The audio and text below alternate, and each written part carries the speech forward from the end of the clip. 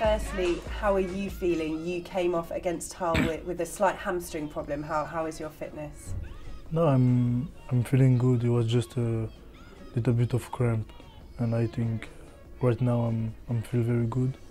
I don't feel anymore, so it's okay. And just how important was that win for the side on Saturday? I think every game is important, and this game was very important because we won against Bournemouth, and you know, we keep on the same way, and I think it's important first for the morale of the team and for the supporter, for everybody. So I think it was a very important win. And the way you won as well, scoring 3 goals and keeping the first clean sheet in the league this season must have been very pleasing for you as a team. Yeah, because we don't won this game with lucky. We scored 3 goals, so we deserve it, and it's every time better to win and deserve it than win with luck.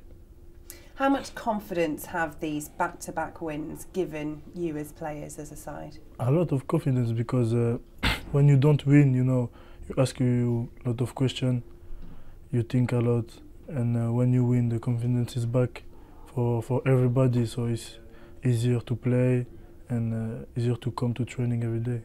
And Victor Anichebe's been a revelation in these last couple of games, 3 goals in his last 2 matches. Yeah, I think everybody knows.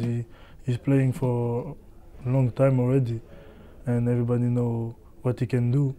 And when he's at his best level, everybody see like the 2 games he can score, and he's very strong. And it's very important for us to have a player like this.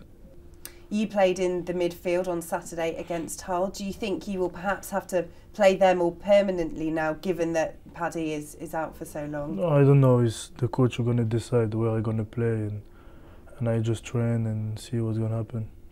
How do you find it playing in midfield when you are a defender by trade? It was okay, because when I was little, I was playing a little bit in middle, so I know a little bit how to play there. So it was not so difficult for me to play, and I enjoyed this game. And you're happy to continue there if needed? Yeah, if I need to stay there, I'm going to stay there, and I'm happy. How would you assess your first few months at Sunderland for you personally?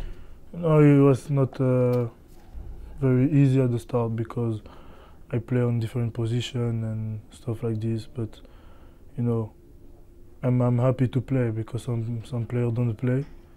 So I'm happy to play, and now I'm feel good, and yeah.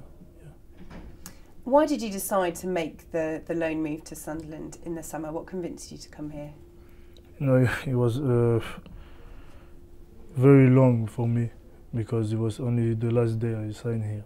There was a lot of negotiation, and for me, play in the Premier League was important, and Sunderland gave me this chance, so I take it.